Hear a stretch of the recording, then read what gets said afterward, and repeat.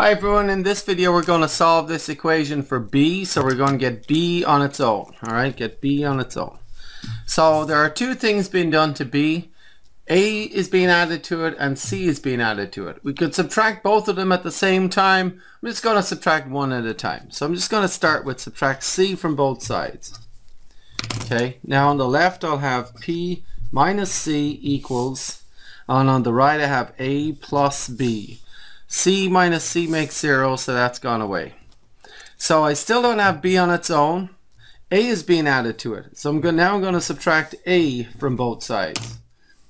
And I get p minus c minus a equals b. And so now we're done. We have b on its own. Alright?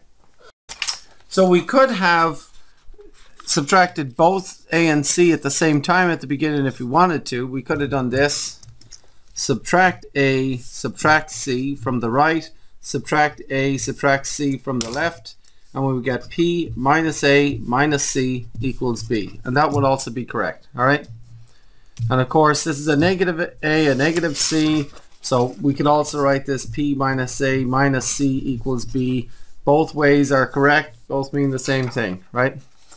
And just to further explain this, imagine p was, say, the number 10, and instead of p at 10 equals a was 2, b was, let's say, 3, and c was 5.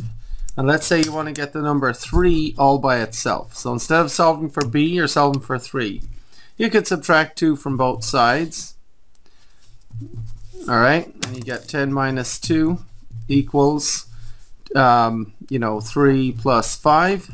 And then you could subtract 5 from both sides, and you get 10 minus 2 minus 5 is equal to 3. Now check if that's correct. Is that correct?